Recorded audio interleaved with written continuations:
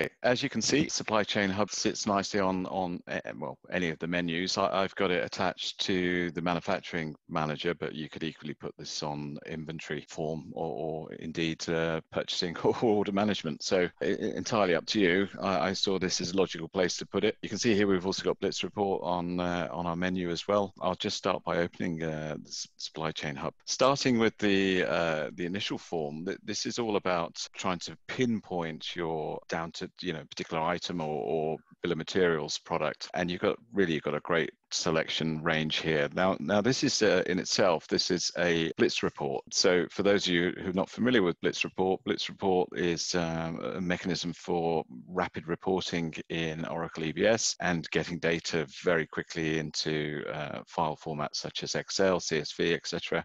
And it's really the fastest way to get data out of Oracle EBS. So it's much faster than XML and all of those other types of tools, BI Publisher, XML. This particular search form is fully configurable.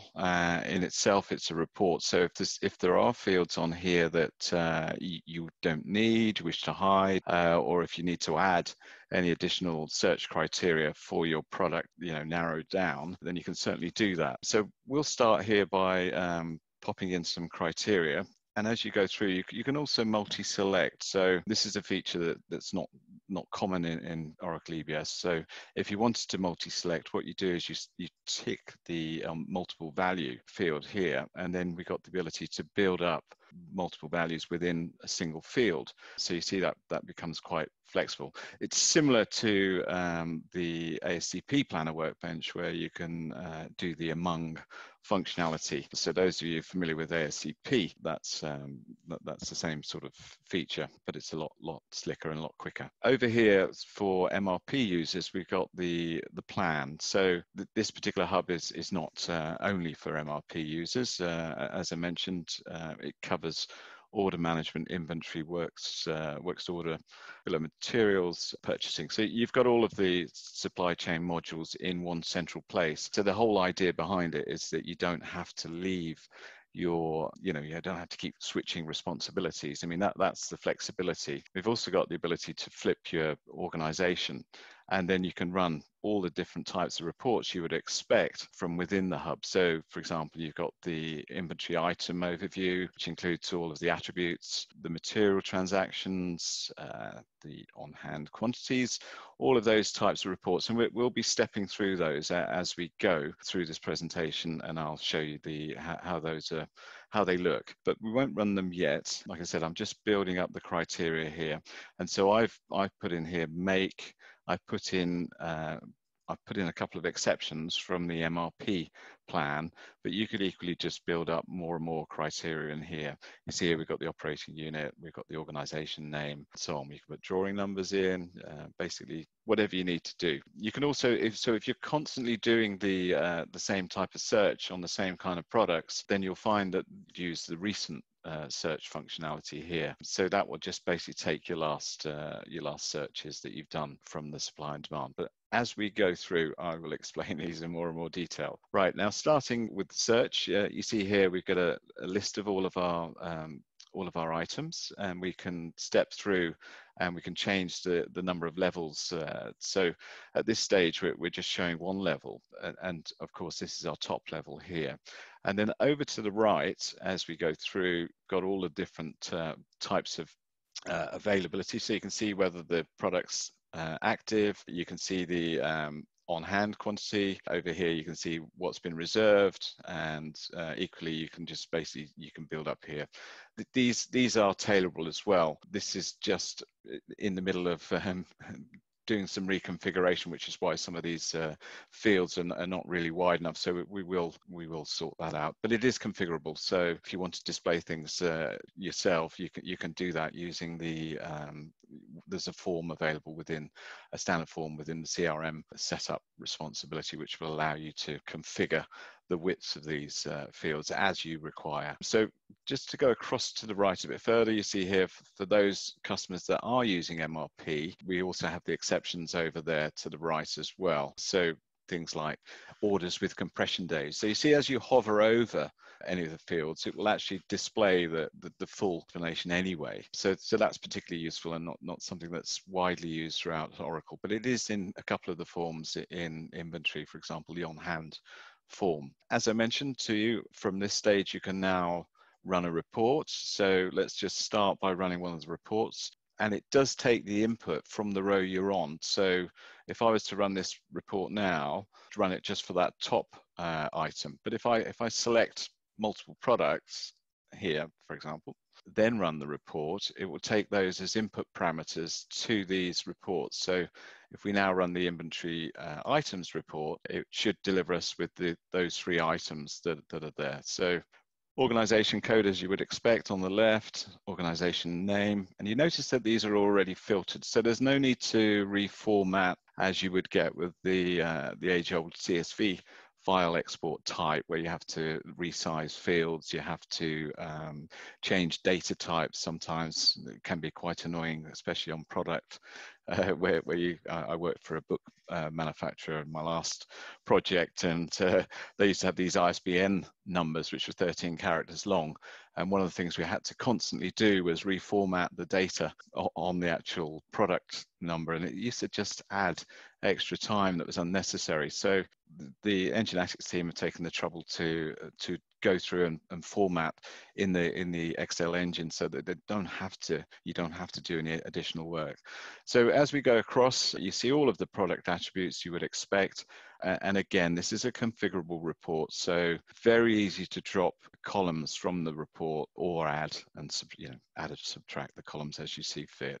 So quite straightforward. Just pop that one over to one side for now. We'll just run the next report just so you can get a flavor. So material transactions, as you would expect, this is effectively the same as going into the material transactions form. We can open up the material transaction form directly anyway, and I'm going to show you that shortly. So here we've got the material transactions form, the material transactions report. And in my particular case, I haven't configured my Excel right, but it's a double click there. As we go across, you see, as you would expect, the primary quantity, the sub-inventory, the transfer sub-inventory. So you got all of your standard material transactions across from left to right, all of those columns that you would expect. And then, of course, we got the transaction quantity at the end. Similarly, what you could do is you could just basically do a right click. So from any of these rows, you can go off and you can instead of running a report, you can just go off and have a look at the form. And so let's just go and open up the material transactions. So you can see it automatically populates for you the product code and the date range. Well, we probably don't want to put a from date because it's quite an old system here. So if I was to run that, you see we've got our material transactions form that opens up, and I'll just resize that field. So as we go down across here, you see here we've got all of our standard form features you would expect. And this functionality is like the old Zoom you used to get with Oracle. They don't have it so much now because they use personalization to achieve this type of thing. But you can go off and you can look at your bill of material, and as said, it will take in the input parameter from either your component or your main item, and then you can see you've got your bill of materials form open. As we go through, there are obviously other functions we could go.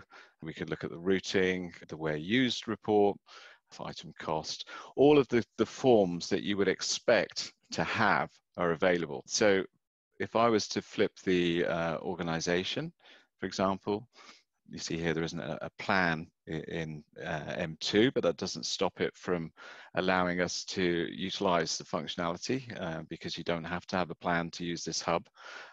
You see here we're now in the M2 organization. So it's really nifty. You don't have to keep going out, changing your organization, reloading your form. If you get my point of view, it's quite straightforward to do. I know certainly Mark on this call is an advanced planner, advanced supply chain planner user. One of the tasks that we've got is basically to transform this hub into advanced planning, and that's certainly on our radar to do as a replacement for the sort of convoluted planner workbench in advanced supply chain planning. So given time, and hopefully before year end, we'll have this into the advanced supply planning function as well. But anyway, as I mentioned, you can use it just with straightforward order management, inventory and purchasing without having to have manufacturing. And it's really quite handy, certainly for customer services and buyers, to be able to have this kind of form where you can basically narrow down into a really tight zone of items, and then basically run all your reports that you would need to have as a buyer or as a customer services person. So, you know, when you start to go down into those other reports, you know, you've got purchase orders, headers and lines. So we'll just run the order management one. And this is very similar to the order organizer, but without the painful hourglass wait that you would have from Order Organizer if you were to export your orders from there. You see here we go straight to Excel. Again, it's fully formatted, and as we go from right to left, you've got all your customer details, you've got your order line details, you've got when it was ordered, which warehouse, which ship method.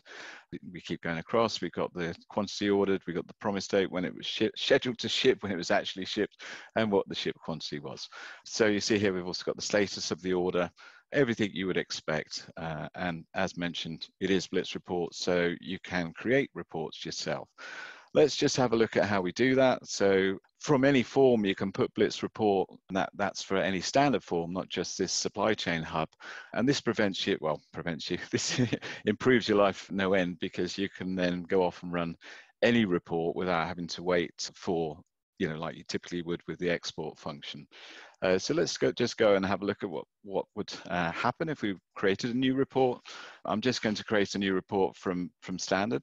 I'm just going to shift my left to right here so that I don't keep having to move my screen. Okay, so let's just give this a name. We're just going to call this demo from the hub. Okay. What are we going to do? Well, we're going to check items, last updated in the last X number of days. Now, I've done this before, and I had a little bit of stage fright, and I forgot how to write an SQL, which is quite funny because I've been writing SQLs for about 30 years. But anyway, let's see if I do better today. Right, so mp.star, and then we go from MTL system. So any of you that have got a little bit of technical knowledge, or perhaps have written some scripts before, you could typically drop them straight into the form here and then run them. So if you've got your favorite scripts, or perhaps you've got a consultant who sits alongside you, it's got a little bit of technical know-how, then this is a really fast way of getting data out of your system, but also getting reports approved and authorized and version tracked as well. So I'll just finish this little SQL. 1 = 1. We always have to do that. That's a nice, and I'll explain that in a minute. I think we're going to join the two tables up here, and we'll do it on organization ID. That seems to be sensible. Equals msib.organization. Hopefully, if I've typed this correctly and not put any typos in there, I think that should more or less run. This particular function is only available for a developer. I'm in as a developer, hence I can write a report. If you were just an ordinary business user, then as I said, you'd have to have somebody with the privilege to do so. Now, within the Blitz report tool, it's very quick to create new parameters because we can reuse parameters. So we don't have to think too hard about how we're going to do that. So one of the things you'd probably want to do is to put an organization code into your report. We don't have to, but why not? And then the other thing that I'm interested in, because I'm looking at updates that have happened in last update within a number of days. So what I can do is I can reuse something that's been used before. I haven't had to create that. You see, it's put a default value in there for me as well. It understands the format. So list of values here, for example. Here we're using a number. The way in which it works is it does a comparison here on the real code on the table, and then it takes this bind variable here, and then in this case we've done a little calculation versus sys date and the number of days. Now we can assign it, so we assign it to we can assign it to user. I'm going to assign it to myself. It doesn't make much sense, but I want to be the only one that can see this because it's still in development. You see here we now get the version. So immediately we've got version here. So we can say, okay, this is initial initial test. And as you migrate through your different environments, you can export these reports without doing any legwork. Basically, it creates a file that you can then import into your next environment as you go between system test or development system test, user acceptance test, and so on. You can take these reports with you. Obviously, this report's not very complex, and so you might not need to do so. And then you can assign it to a category, and this helps with sifting and sorting. You see here we've got all different categories. We've got our toolkits, which we've been talking about recently at the different Oracle user groups. And these are obviously different categories of reports that help different functions of the organization, whether it's support or business operation, the data management, MDM type of reports, and so on. Or there's the database tuner type reports there as well. I'm not going to categorize this. I'm just going to go ahead and run it. This is at this point, it will test whether I've typed everything correctly. You see it brought in my parameters in immediately. And now I'm going to go ahead and run. So fingers crossed, Glenn, did you do a good job? I'm not sure, but we'll find out. Good. Okay, finally, I've got this one right. Okay, so we're going to go from left to right. What have we got? We've got columns I selected. We're not particularly interested in these ID columns, and I'm going to show you how we get rid of those in a second. As we go across to the right, you see there's an interesting one, segment one, and so on. So let's just advance a little bit further from there. And the way in which you do that, and this function is given to the user. The developer also has it and can share the template. But here what we're going to do is we're going to create a new template whereby we lay out the report. And we're going to remove all the ID columns because we don't want any ID columns. We'll just remove those. And what we do is we just say, okay, hide all. And then basically we're going to come across here and we're just going to reselect everything we want. I'm going to go across to my first segment one would be the first column I want. That's that one. And then I'm going to pop that over there. And then we just build it up. Basically, you're now building up the complexity of the report, the layout. And this is something that's done at either a user or a developer level. I'm interested in these particular items, so I'll just pop them over in one go. And then you can reorganize as you need to. So there's our report. We're ready to go. We've created a report in a matter of minutes. And now I'm going to go ahead and give that template a name. So let's just call it item layout, something like that. And I'm going to save that. Okay, I'll just do that. Oh, sorry, that was my fault. It obviously wants me to use the other one. Let me just go back and rename it, edit, and do it properly. Now we've got it. Let's go ahead and run the report. Now we should just have our reduce layout, which is we can see the wood through the trees, and we can see we've got a very quick report. So from a user perspective, that's the flexibility. From a developer perspective, it's obviously they don't need to specify all the columns. I'm not suggesting that, you know, as a developer, you would probably write a report as simplistic as that. You probably would specify, you know, a finite number of columns, but still the user has flexibility to create the layout, or indeed the developer can share a layout. As I mentioned, there's no XML, it's just straight into Excel, and it goes through the standard concurrent manager. So we use obviously current request mechanism. There's only one program that's registered. So you see, we haven't had to go through that extensive registration, you know, all those pitfalls that you get, which delay projects, delay delivery of reports, because we've got a single report called Blitz report, and we just then prefix it with the name of the report you gave it. You can schedule these reports as you would expect. You can send them to user groups or to groups of users. We use all of the standard output formatting options. So as I mentioned, you know, you can one step further. In fact, within that template, you can actually specify additional emails and different functions as well within there. For example, if you want to send your output to a business intelligence data warehouse type, we have the ability to create those reports in those, using those different types of output. And I'll just show you that as we go through it, as I close this off. As we first come in here, we've got the ability to change the layout here. or sorry, the file type. There's also some different functions here where you can send to custom post-process. If, for example, you wanted to produce a PDF, there is the capability to send it to a Unix shell, and then you run a program on top, and then it will create a PDF file for you. Let me go back into the hub. I hope that gives you an idea for how quickly you can create reports and how flexible it is. Like I said, all of these reports are available. You would be able to add additional ones into this list, but not to mention you can also come in here and run your reports. So you could actually make a category of reports, and then from this menu you could have another list of reports. So you wouldn't just be restricted to running supply chain reports from here.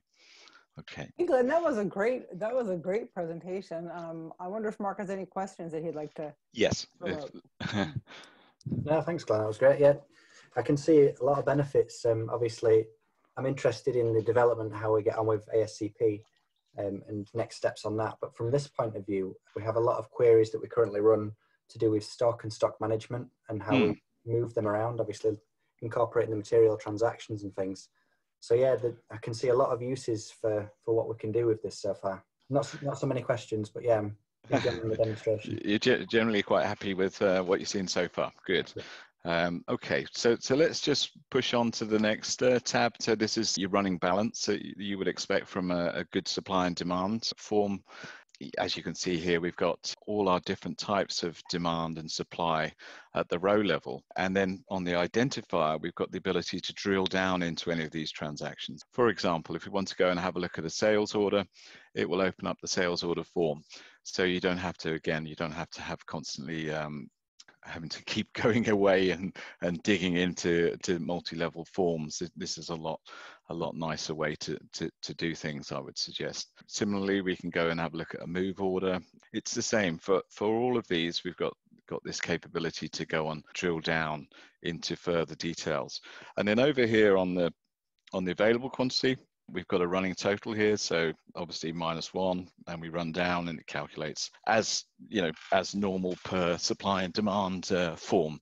And then if you were using MRP, then we've got what it's been pegged to. So we put the pegging at row level, which is not like within the advanced supply planning where they put it down in a subform, which is of no use to you at all because you can't export it. So on the right-hand side, we've got our exceptions. So quite handy again. It's a nice single view. We don't have we don't have to run around and drill down into multi-forms as you do with standard Oracle. As we go across to the right, we've got further functions. Sorry, we haven't got any further functions. We've got it all on one form. Sorry. We've got over here, we've got the number of compression days would be in here. On the left, we've also got the PO confirmation number, if there was one. Opening up a purchase order could be done quite happily from here. A lot of this is governed by what access rights you've got. If you've only got the ability to inquire, then it would govern that against your setup, as you would expect, really, from a security basis. As we then go across, let me just get across to the detail. You see here, what we've got here is we've got our item attribute details. So, all of the attributes that you would expect to have are here in this tab. The weight, who's the planner, what are the planning attributes down here, what categories have been assigned. This is really handy rather than having to go up the top and have a look. They're there. Now, going back to this functionality I mentioned, if you wanted to multi-select and then go into your details, then you can simply down arrow through as you go. So you see here, we've got all of those items now in view rather than just the one. Very, very useful. And then over to the right, we've also got forecasts. So these are the old MRP forecast tables. What this is basically is if you're using forecasting, I don't know which mechanism you're using there, Mark, for getting your forecasting in. Oh, that was not very handy. We'll block that. We're using Demantra at the moment. Right. Okay. So that you would not probably use these old MRP tables, I take it. No, we wouldn't. No. Right. Okay. That's something we'll have to have a look at once we're doing ASCP, whether we create additional links into, say, Demantra. But I guess those forecasts are all collected into the data collections anyway, even though you're using Demantra, right? Exactly. Yeah. So they're all visible. So we'll just pick it up from the MSC tables. being the MSC demands, right? Exactly. With the type of forecast. From here, obviously, you can run your different planning reports. So if, for example, we wanted to run a pegging report, we could run that from here. I think we've mentioned before, Mark, that we've also got pegging reports already for the advanced supply chain planning, and I'll show you those shortly. Again, as we scroll to the right, we've got what quantity has been pegged, what it's been pegged to, what kind of, whether it's a make or a buy item, and then we go across to the right with all different other types of columns there as well. I'll just quickly nip across to ASCP, and I'll show you what we can do in the advanced supply chain planning, because we've already started working on a number of reports from here, and I'll just show you some of those, because you'll probably want those in your Blitz report installation, right? Exactly. Let's just nip across to the supply and planner workbench. What we did here is we added the planner reports that we've done so far. You see here we've got a horizontal plan, which is quite a nice one. I don't know if do you use a horizontal plan, Mark? We do, yeah, quite a lot. You do, right? Okay. Well, did I show you? I think I showed you pegging and I showed you exceptions previously. Would you like me to refresh those? Yes, please. I think we didn't quite get around to finishing it. So right. Okay. So from a exceptions viewpoint, you would basically select the plan. So do you have multiple plans, or are you just having one single source of truth for your? Just the one at the moment. Obviously, we're looking to implement it globally, and then we'll have multiple, but just one at the moment. Okay. And are you using ATP from the plan? You use ATP as the plan output, or? Yes, we do. Oh, you do, right. Okay. From here, then you would basically select your exceptions. You could put in your planner code as you would expect, and then you would start to select which exceptions you're interested in. Do you look at exceptions? Because Oracle is designed to be by exception, plan by exception, but not many customers do. I was just wondering if you do. As part of our standard process, yes, we should. We have planned exceptions that you look at daily, weekly, monthly. Yes.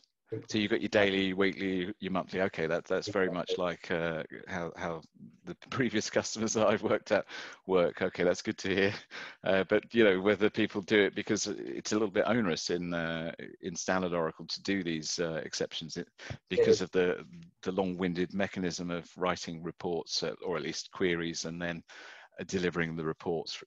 It's all on screen, whereas this can be emailed on a daily or a weekly or a monthly basis for you to give you those late sales or whatever, late replenishment for sales and so on. Let's just select a few and see if we can get this to return us some data. I say I'm going a little bit off piece, but it doesn't matter. I'm sure we can get some exceptions here because this is quite old. So let's just do a few late ones. So we've got late replenishment for sales, and there we've got late supply. We could do overdue. Have you used Blitz at all, Mark? Yeah, I know AJ's obviously using it, but I just wondered if you've played around with it a bit. Oh, you have a little toy with it. Great. Yeah. Okay. Let me just bring in a few more. So we do past due orders. How about that? Right, so I think that's enough criteria in there. You could obviously put dates in and what have you, but let's run that and see if it delivers an output. Because when you do this through the form, you're supposed to tick each exception, aren't you, when you've done them, which I don't think anybody ever does, but I think that was the functionality. And some of the exceptions are quite tricky in terms of days, and when you're trying to analyze what's going on. It's number of compression days and then due date versus all these different scheduled dates. I always find it completely confusing, and in the end you don't use them. At least this, you can configure it to how you want it to be, and then hopefully open up possibilities. So whilst that's running, we don't need to, obviously that's quite a lengthy report there. You can see here it's going through the concurrent manager. You saw the status on the screen there. This is, like I said, let's just go back here. If we go here, you see here now we've got the MSC exceptions. And if we look at the output from here, we've got all of these different reschedules and so on. Now, if we were to filter by the different groups, we can do that, and we just go with these ones here. And you see what I was saying. So you've got the planner, and then as we go to the right, we've got the exception quantity, and then what the order is that's hinging on that, and so on. You see here, as you would expect. Now, if I take this filter off, go and have a look at some of the other groups. Let's have a look at the reschedules. These are all the ones that it's recommending need to be moved in or out, which obviously customers would probably be quite active on, I would have thought, to make sure that the plan's up to date.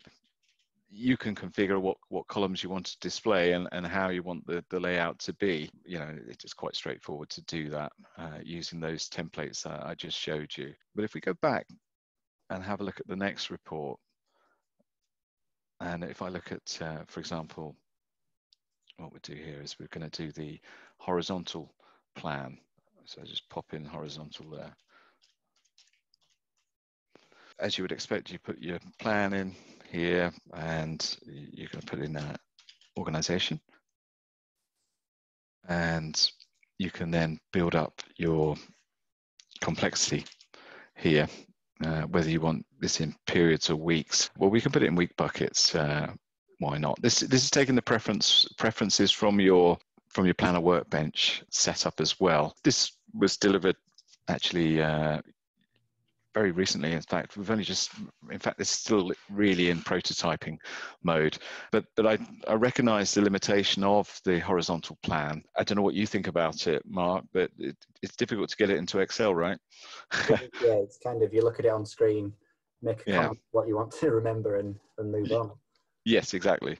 This horizontal plan obviously is, we've got all of the supply and demand types here, and then you've got the ability to run this for multiple items, and you can run it for multiple organizations. So you can effectively look at your projected available balance, whatever else. Filter there too, Yes, exactly. Your PAB is probably quite interesting. A lot of companies look at this projected available, and it's quite easy to see it now in a sort of condensed view.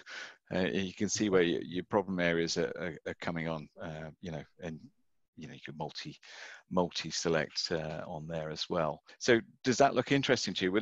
Is this something you would use in your organization? Yes, so obviously we've not really had the option to do this before, so we work with our development team to get certain extracts that are never quite as we need, and they're always weekly, monthly or something, and no one has the availability to do it on their own. Okay, so you would probably use this one, I would imagine, quite heavily.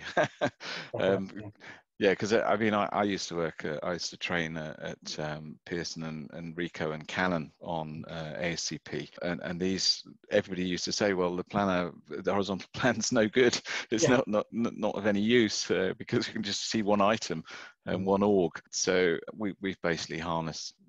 With the Blitz report, we use the same APIs as Oracle, so there's no deviation on the calculation. We just pass the item and the org and the planner, and so your results are going to be the same as ASCP. So it's a single source of truth. You don't have any doubts that the report's not computing in the wrong way. So you do have that reassurance there. So I see this report here as being a big plus for our team. And on top of that, obviously, when we get the hub to replace the planner workbench, at least you're going to get yourself in a step forward, at least, because you could schedule these reports and just have them sent around to the planners. I don't know if you're trying to encourage them to use to actually use the online system, but for familiarity level, you could certainly do that. We're doing a lot of obviously making sure the plan's correct. It requires a lot of data cleansing at the moment. Yes. So I know we talked about some of the MDM ones, but especially the item master extracts. You showed it on screen in the supply hub. Yes. About the planning attributes. Obviously, lead time and things are really important for us at the moment. Right. Things like that, and reviewing them en masse is what we need. Okay. I mean, that's very straightforward to do. So we could go back into the planner reports. Let's just show you a few good things there, because master data, we've been doing quite a lot with master data lately. I'll just open one of these, and this is just so I can open the form. I'm just going to go into setup, and I'm going to show you a good little report that will keep your life, or at least make your lives a lot easier. One of the recent developments that we've made is the audit table changes by column report. I've already set my preferences up, because one of the things you can do with Blitz report is, if you run a report often with the same parameters, is you can save your preference, or at least you can save a report's worth of preferences, so you then don't have to keep filling out these different variables or parameters. What you do here is you set up audit on, let's say, MTL system items, and you would set your columns you're interested in, your lead times, you know, all those different attributes that you're interested in, and then you pick them using this audit selection function. Now you see here I've enabled audit on ATP flag, I've enabled it on cost of sales, expense planner code, segment 1, but it's just a couple of clicks and we can add in all the different lead times, or you can add in all the different lead times, and then it will keep tabs on them. So in case things are shifting around, this is certainly a way of auditing your data. And then you could actually add criteria into the report which says, okay, when these conditions are met, then I want it triggered as an exception. And that's quite straightforward to do. So you take this as a template. So this is a generic report, if you like. And what we're doing here is we're allowing you to join to different tables like MTL parameters for the organization code, and all of these different audit tracked columns as well. So then, you know, you, with your additional logic in play, which is literally a few lines of code, you'd be able to see who's changed what when, and then it become more of an exception report rather than a full dump that somebody's got to go through and sift through. Does that make sense? Yeah, definitely. Was that the sort of thing you'd be looking at? So if we run this report, on the left, we've got our table, the date at which the update was done. Now this could be update, delete, or insert. And then across here, we've got the organization. The item description, you know, segment was what I selected in the parameters. And then here we're auditing on process costing enabled and ATP flag, and these have been flipped, you know, from old to new. If you were to try and run, I don't know if you've ever looked at the audit in System Administrator, Mark, but those reports don't make a lot of sense if you've ever tried to use them. I'll show you what I mean. So if we go across into System Administrator,